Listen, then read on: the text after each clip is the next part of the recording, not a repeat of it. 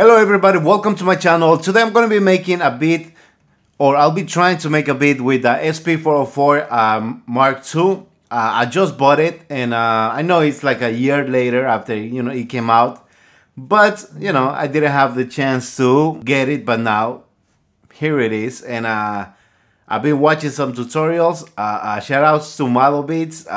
He has a great tutorial. I'm gonna leave the link maybe in the description or somewhere around here. You can go and watch it. I'm not gonna make a tutorial because I'm still learning, but I'm gonna try to make a beat for you guys. And yeah, let's start. Okay, so let's start. I got some samples already loaded into the SD card, so let's press Shift and import.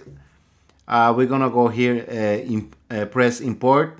You gotta push this knob right here, just push it, and it's gonna open the SD card. There you go. You go to samples, and I have two folders. I got the drums folder and the samples folder. So let's load the drums first. So to load the sample, you just gotta press the path where you want the sample at, and just push the button right here where it says enter, and it's gonna load. That's it. Okay, so after we do that, press exit, and we have the samples here.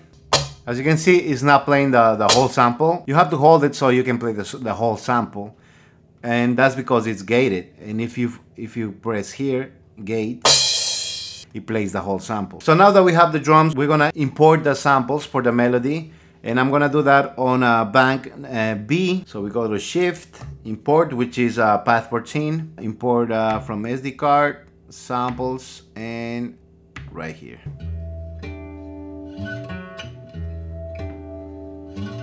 So I'm gonna place it on path number 1. So we're gonna go to start and end.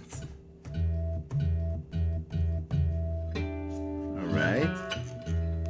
To zoom in, you move this knob right here, and to move the starting point, it's this one right here. I don't know if you could see it, where it says Control 1, and for the end, it's Control 3.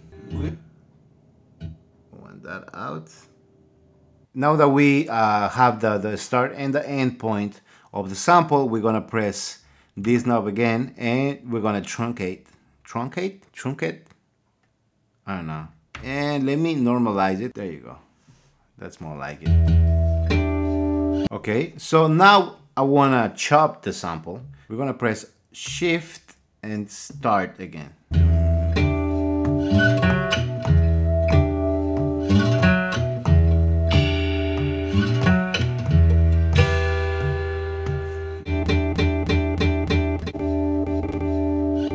So now we got the chops. We're going to press this knob right here, and we're gonna assign to path, because right now you just chop the sample, but it's not on a bank. So we wanna add it to a bank.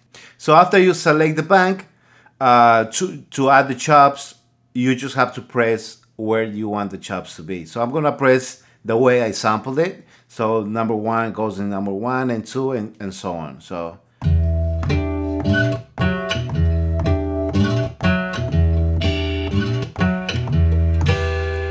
there you go.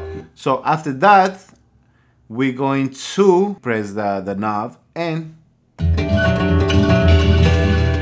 so I don't want the samples to play at the same time. If I press this path, I don't want it to keep playing when I press the next path. For that, I'm gonna press Shift and add it to a mute group. So I'm gonna choose group 6. So we press exit. Okay, so now we got the chops. Let's look for the main pattern and see if we can make a beat. So we go to pattern right here, pattern select, and to select where you want to save your pattern, you just press record and choose a path. So for me, I'm just gonna choose the first one. When you press record, it's gonna give you a 1 bar countdown before you start recording. Right now, it's recording. If you press anything, it's gonna record. So if you want to rehearsal something before doing any type of recording, you just press record again, and you're gonna see rehearsal there. I can do that, and it's not gonna record. So we're gonna go to bank C, where I have my sample, and we're gonna try to make a nice beat for you guys.